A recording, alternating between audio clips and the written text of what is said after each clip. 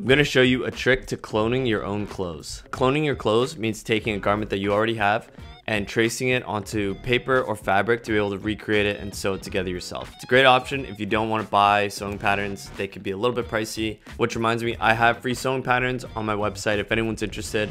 I have a few right now. There's a link in the description below, and I'm going to keep building that database of free patterns for everyone. The beauty of cloning your own clothes is that all the tools you need are in your closet already. It's clothes that you've worn, and you know the fit, you know the size, you know you like it. So when you clone it onto your fabric, you'll be able to recreate it exactly the same. But I'm going to share a trick of how you could do that a little bit easier. I'll show you this with a pair of jeans that I worked on. These are patches that I added on, which if you want to do it as well, just search up GA004. So let's say I wanted to clone this.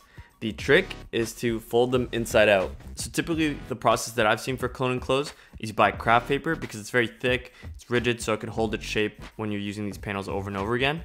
You put clothes onto this craft paper, press it down, and then draw an anticipated 3/8 of an inch seam allowance onto the edges of all the fabric. However, I flip the clothes inside out, and I think this really helps. There's two benefits to this. One, it's way easier to flatten out your fabric and also press out the seams when it's inside out.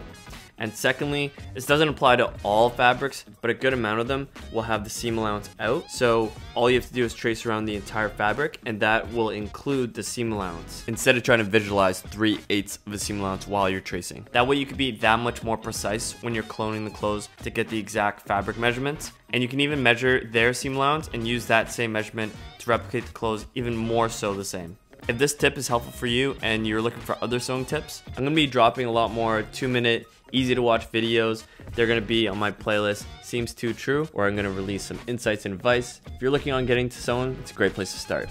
So until next time, peace.